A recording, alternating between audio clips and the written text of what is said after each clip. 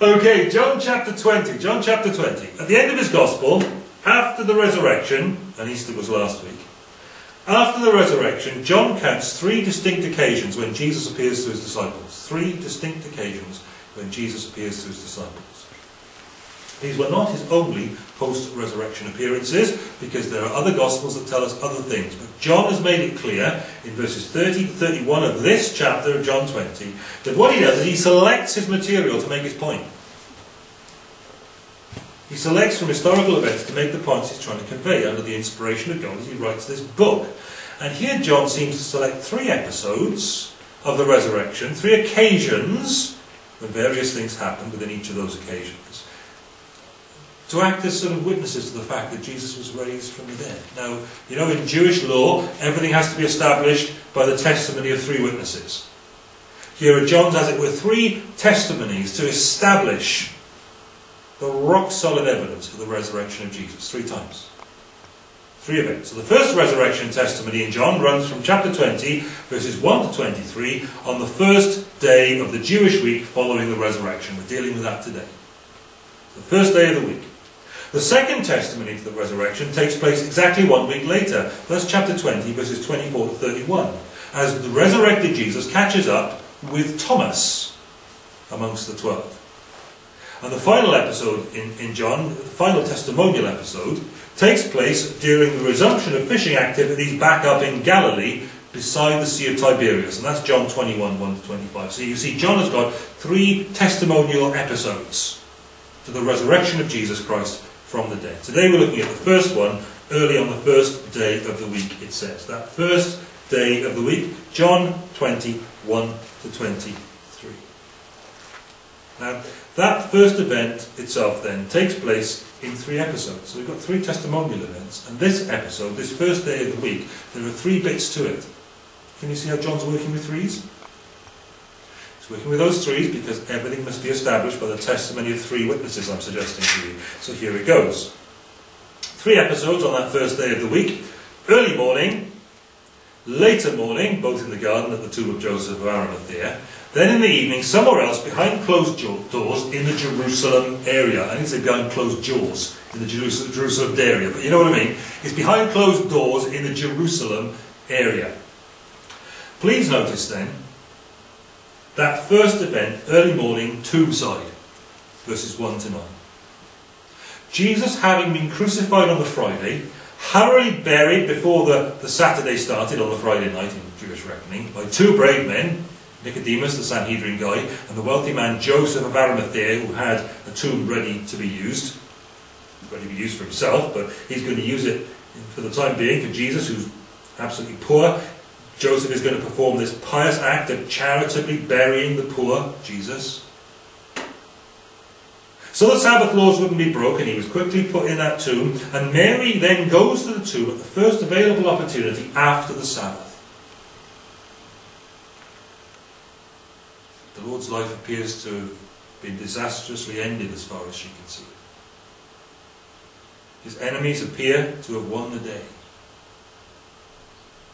But still, in the midst of disaster and disillusionment and despair, here comes Mary Magdalene, at the earliest possible opportunity after the Sabbath, first light on the Sunday, to do whatever there is she might still be able to do for Jesus. However hopeless things appear, however dark and dangerous the days, and they were, it was risky.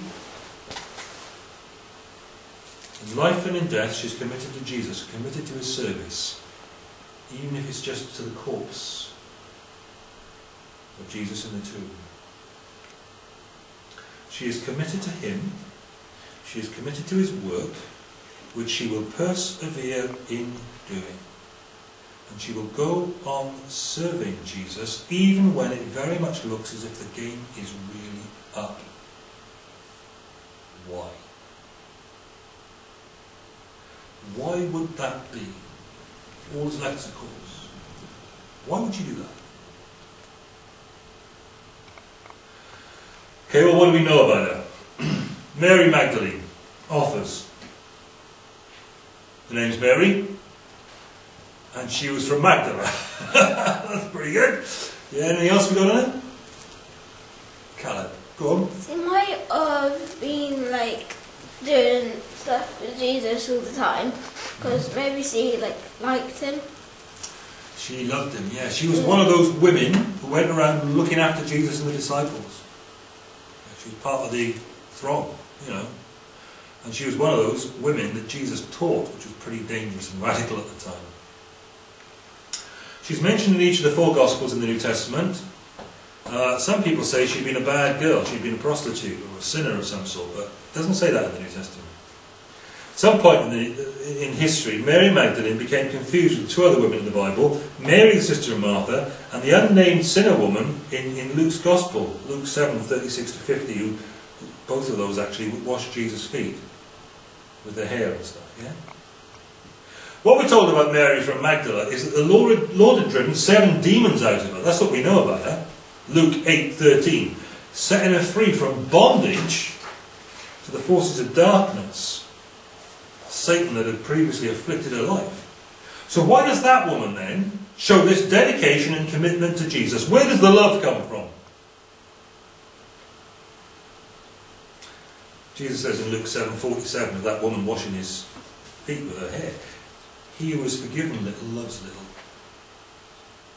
He who is forgiven much loves much. She's been richly blessed by God. She's been forgiven much. She's been delivered from the forces of darkness in a most striking way. And she loves him. She's conscious of how good God has been to her, how good Jesus has been to her, how he's noticed her and cherished her and given her love and care and delivered her from darkness and death. And when you've been forgiven much, you love much. But funnily enough, God has got better to give her than she expects as she sets out with a basket of spices or whatever to do the last decency she can offer to Jesus, the dead Jesus, the corpse of Jesus. And yet at first she seems frustrated even in that. The guard that had been set over the grave by the temple authorities vanished. Stone rolled away, and she feels the absolute desolate worst. The grave has been robbed. And she runs off to find the other disciples. Peter and John, verses 3-9, then come running. Caleb. Why would people steal Jesus' body? All sorts of reasons. People did steal bodies for all sorts of strange purposes. Medical reasons? Don't know in those days, don't know. There might be some attempt to interfere with the story of Jesus and the reliability of Jesus and whatever. There may be all sorts of things going on. Mary seems to have thought perhaps the gardener had moved the body out of the rich man's tomb, as if the offer had been withdrawn, as if, with the poverty-stricken we've got nowhere to put the body. Okay, give it to me and I'll do something to respect it. But we don't know. They seem to think the grave's been robbed anyway. And Peter and John, verse 2, set out for the tomb. Now look, they set out running. They are obviously not Olympic athletes. And they're not going to get there too fast on foot. But in spite of the fact that when Mary went and told them what had happened, they were a bit sceptical. We know from the other Gospels there was a certain amount of scepticism about her accounts all round. Nevertheless, they went off running, and speed is clearly on the minds of Peter and John, who go to check out this report, because John refers to it here in his Gospel, chapter 20, verse 3. So Peter and the other disciple started for the tomb. Both were running, but the other disciple outran Peter and reached the tomb first. Now, John is the other disciple. He is writing, and he's not mentioning his name. He's not making a great deal of himself in his account of the life of Jesus. And he is the other disciple, or he is the disciple who Jesus loved, or whatever, throughout the Gospel, because he's not bigging himself up. So Peter and John run for the tomb. John was younger, apparently, and ran faster. Waited outside, didn't see all the detail inside. Peter turned up straight in. Peter caught up, dove straight into the tomb ahead of John. Did you get that bit about who goes in and who doesn't? It's very important. It's significant because the big revelation in this section is the thing about the grave clothes. Now here are the 3 testimonies to Jesus' resurrection we've been saying, okay? And then we've said there are these 3 parts of the first one, the first day of the week. The big thing about this first one is the grave clothes. See, to get it like this. What we're envisaging here is a tomb that's been cut in the rock for this wealthy man, Joseph of Arimathea. Okay? We're envisaging that it conformed pretty much to the pattern of the garden tombs of wealthy Jewish chaps about the time of Jesus. There'd be an opening with a rock that rolled across in a channel of some sort, an oblong depression excavated inside the door, and cut into the sides of that sort of oblong depression, there'd be like shelves onto which the bodies were laid, like racks. So, rock running down in channel against the aperture. So it would roll down, it'd be hard to move back up again against, preventing grave robbers. And then inside, something like this. Archaeological evidence leads us to think we'll be thinking about a scene that might have looked something like this, perhaps a little less spacious than the one on the wall in this artistic recreation, okay? The Bible's first readers wouldn't have needed this explained, obviously enough. They wouldn't have needed it explained that it was sewn across the door and you came down into this oblong bit in the middle and there'd be shelves on the side like that for the dead bodies to be laid on. They don't need that explained, they've got that already. John doesn't spell it out, but we need it spelled out, so there it is. Here comes what this explains. If the body is laid out on such a shelf in such a tomb, going in feet first, that would explain what we read. The other disciple outran Peter and reached the tomb first. He bent over, looked in at the strips of linen, so he's peering through the door. The strips of linen lying there didn't go in. Then Simon Peter came along behind him, went straight into the tomb, and he saw the strips of linen lying there, as well as the cloth that had been wrapped around Jesus' head. The cloth was still lying in its place, separate from the linen. Now you only got to see the separate headcloth when you went on down into the tomb, into that little depression inside the door, because he's gone in feet first. The wrappings around the legs are there, but the headcloth you didn't see. It was something like this. What they used to do was wrap the body up from the feet upwards to the shoulders, kind of thing. And then the head would be wrapped separately. Peter goes straight in, John follows him afterwards, and also sees what's happened. But that's what we're talking about. We're talking about something that looks like that they saw, not something that looks like this. Not, the coffin and we're getting Jesus out all wrapped up. None of that. Not sort of a wrapped up person picking himself up and trying to hop away from the grave. Not neatly removed and wrapped and laid in one part of the, like a big folded bed sheet. Not like that. Not zombie Jesus coming out, We're talking about this. This is what we're talking about. Why is that significant? Tight wrapping and binding, loads of spices wrapped in the folds. And what John seems to be telling us that both he and Peter saw was that the clothes had not been disturbed in any way except by the evacuation of the body from within them. Those grave clothes wouldn't be arranged like that if someone had revived and wrapped themselves or whatever else. However else the resurrection's accounted for sometimes when people want to get away from its historicity. There you go, there's the evidence of the grave clothes. That's pretty convincing to those guys fairly early on. But so far, all that anyone has seen is evidence that something really unusual has happened. John says at this point that he, but not Peter, believed, but that none of the disciples had yet understood that Jesus must fulfill Scripture by being raised from the dead. Now look, here's an important point. All anyone has got so far is evidence. It's pretty convincing evidence. It's good evidence, but no one has met the risen Jesus. So, people could so far believe evidence that something very unusual has happened, but no one has yet believed in the risen Lord who had to rise from the dead to fulfill Scripture and bring salvation. There's evidence something's happened, but they haven't met with Jesus.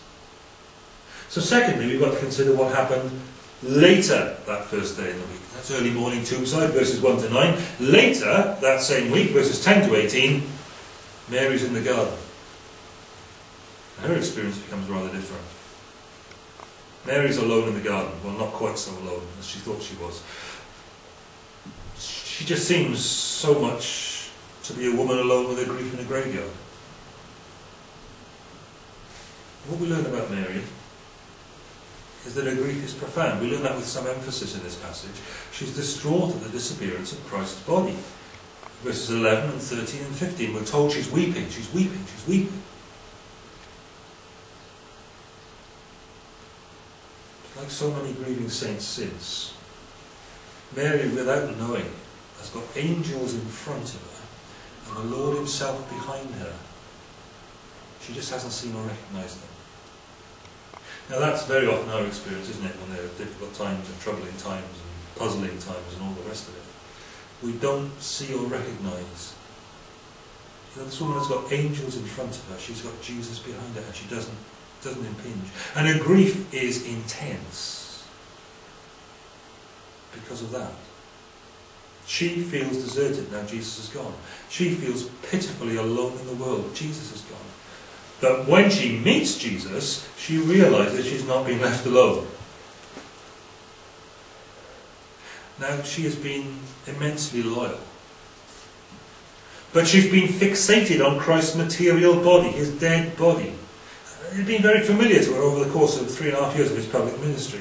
But now she's got to let it go. She's got to let go of that issue, the material, physical body of Jesus. Look at verse 17. Jesus said, "Do not hold on to me, for I have not yet ascended to the Father." Let go of that. Let go of that physical stuff. Go and said to my brothers and tell them I'm ascending to my Father and your Father, to my God and to your God. Mary has met with the evidence for Christ's resurrection, the empty tomb and the collapsed grave clothes. And then she meets face to face with the angelic messengers who queried her weeping response to the things she was seeing. And then she hears from Jesus on the subject of her weeping, but doesn't recognise him because she'd not really looked at him. She thought he was the gardener. And finally, he called her name. And then she turned to him. And then she acknowledged his lordship. Then she came once more into contact with his transforming personality. It is the personality of Jesus that transforms people. It is meeting with him that transforms people. What's a Christian? See, we always reply, and there's truth in it, we always reply, a Christian is somebody who's turned from their sin and trusted Jesus. Or we say, a Christian is a person who believes this, this, this, this and this. We say those things. The Christian is those things, but the Christian is a person whose name has been called and who has themselves responded positively to Christ's life-transforming personality. See, the fundamental thing about Mary is this, is she's a sheep. She's a sheep. And sheep know their master's voice. John has run us through this already from chapter 10. My sheep hear my voice. I know them, they know me. They follow me. And when Mary hears his voice, she turns and she recognises, and then she believes in Jesus. You can believe that Jesus on the basis of all these other things we've been talking about so far. But believing in Jesus is a matter of having your voice called by the shepherd and responding like a sheep. This is really important. She's seen Jesus. She's been gripped by the fact of his resurrection. She is so gripped she runs to tell the others. Mary Magdalene, verse 18, went to the disciples with the news, "I've seen the Lord!" Oh no, this woman, she's lost it now. Poor woman, she's been grieving. Bonkers. We saw her in the grave, in the cemetery. What's it called? Graveyard. There you go. We've seen her there. She was just off her head with grief. Yes, love, come in, sit down, have a cup of tea. Huh? Biscuit? Oh, come on, biscuit.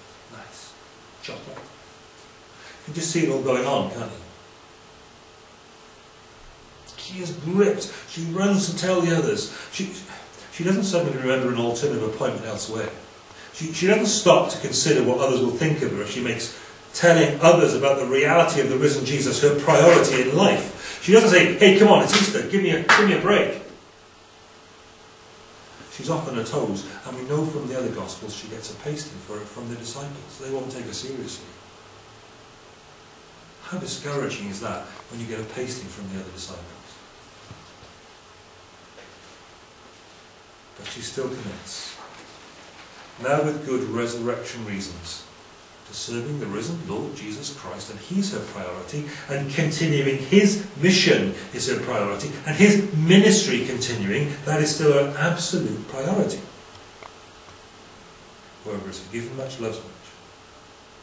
And it's measured by the observable priorities across the face of Scripture. So let's see how Peter, John and the others are currently assessing their priorities in contrast with Mary Magdalene. Early morning, yep, done that. Later AM, Mary in the garden, yep, saw that appearance on that first day of the week. Third appearance on the first day of the week. In the evening, behind locked doors, verses 19 to 23. It's now the evening of that same first day of the week. There have been 3 occurrences where Jesus has appeared on that first appointment with humanity after His resurrection. Evening of that first day of the week, those first set of resurrection appearances of the Lord have been taking place. How do things stand? The believers, the apostles, the 12, the big men, future apostles, they're behind locked doors for fear of the Jews. Mary's racing around shouting off her head that Jesus has been raised from the dead, but these guys are behind locked doors. Okay. They're locked away. Like most of the Christian church that's observable ever since. Afraid of their own version of what counts to them as the Jews. Locked away. Now these guys have heard the witness of Mary, verse 18, and they've had the evidence of the grave clothes, but they've only had the evidence of the grave clothes and the testimony of Mary. They haven't seen Jesus, and it isn't enough. Without a personal meeting of some description with the Lord Jesus. Now you can see how personal it is from what we've read about Mary already. You can see how fundamentally personalised it is in all sorts of accounts across Scripture. It's different for everybody. But there's been some coming to getting to grips with the risen Jesus. Personally. You can see how fundamentally necessary it is to authentic Christianity from the example of these disciples. Now what's going on in Jerusalem? Well, apart from them being behind locked doors, the Feast of Unleavened Bread is still going on in Jerusalem. The place is still buzzing. But they're not playing any part at all in it. They are behind locked doors, locked away for fear of the Jews. And this is going to become their life-transforming moment. Jesus appears, verses 19b and 20. Here's how it goes. On the evening of that first day of the week, when the disciples were together with the doors locked for fear of the Jews, Jesus came and stood among them and said, "Peace be with you." Probably not the first thing they were thinking. And after he said this, he showed them his hands and his side, and the disciples were overjoyed when they saw the Lord. See, they'd had the evidence, they'd had the testimony of Mary, but they were overjoyed when they saw the Lord. And again Jesus said, "Peace be with you." It's as if they must have been a little perturbed in that room. You know, Jesus comes in and he's standing there, and then somebody realises, didn't we lock the doors? How's this happened? And Jesus has to keep saying peace to them, and they're overjoyed when they see him, but whoa, scary. Peace be with you, as the Father has sent me, I'm sending you, says Jesus. And then verse 22, and with that he breathed on them and he said, receive the Holy Spirit. If you forgive anyone's sins, their sins are forgiven. If you do not forgive them, they're not forgiven. Look, if you minister forgiveness of sins to people according to this gospel, repent, believe, be baptized, then those people also receive forgiveness of sins, as is testified to and evidenced by this resurrection of Jesus Christ from the dead. Because the thing that shows us that the cross has worked is the resurrection. We saw that last time. The price is paid. Jesus is no longer subject to the penalty of sin. Death has gone, he's raised from the dead. If you minister forgiveness of sins to people according to this gospel, you'll be saying, repent, believe, be baptized. And those people receive forgiveness of sins. The resurrection shows so. What's being described here in these verses is not some medieval power play invention involving a box, a curtain and a man in a funny hat that Jesus... That's not what Jesus is talking about here. So he's not going to a priest, so-called, in some institution and getting some institutional forgiveness for your sins. He's talking about preaching and repentance and baptism and the forgiveness of sins, which is exactly how his hearers understood him, because that is exactly what they went away and did. They didn't go around building little boxes and putting on hats and having a curtain in it. What's Jesus got to say about it? He blesses them with peace. Peace be with you. Peace be with you. A peace the world cannot give. And they rejoiced with joy unspeakable and full of glory. They rejoiced when they saw the Lord. And he commissioned them to undertake his mission on earth. And he breathed on them the Spirit to empower them in that mission for the forgiveness of people's sins. Now, you can say to me, hang on a minute, because a few weeks later they were receiving the Spirit of Pentecost. Two things going on. Firstly, here's the Messiah breathing on them and saying, go take the Spirit to take you on mission, my mission in the world. Secondly, on the day of Pentecost, what happens is that the spirit of prophecy described by Joel is poured out on the worldwide people of God. It's kind of different. The Spirit comes, but different experience of the Spirit is what's being talked about. Here we're talking about the mission empowerment part of the portion of the people of God. These 12, these that have been with him, you go. You take the testimony to the resurrection to the world as my eyewitnesses, the eyewitnesses of my glory. What characterised that resurrection community of the people of God right there on that first day? Let's have a look at that in conclusion. What characterised that bunch of people? Firstly, commitment to Christ, even if all that appeared or disappeared to be left was a body. Forgiven much, she loved much. Joy at experiencing the living presence of Jesus. Peace and joy in the blessing he gave. Commitment to his mission in their ongoing life as the people of God, the anointing of the Spirit to empower them for taking the news of the risen Jesus into a lost world for the forgiveness of sins. Those are the implications of that first appearance of Jesus in John's Gospel. So the question for everybody hearing, watching, wherever you're picking this up is, have you met with Jesus? That's the fundamentally life-changing thing in a Christian context. Met with Jesus. If Jesus is raised from the dead and he's for real, have you met with Jesus? It's what made all the difference for them. Obviously, in this account, he comes personally to individuals, walking through walls and failing to respect the integrity of your locked doors. But however it was for you, has he met you? Has he met with you? Maybe it's just my Twitter feed, but there's a bit of a tendency on my Twitter feed, the pastors of big churches around the place, to meet with and publish their photos being taken with celebrities, whatever that sort of celebrity that happens to be.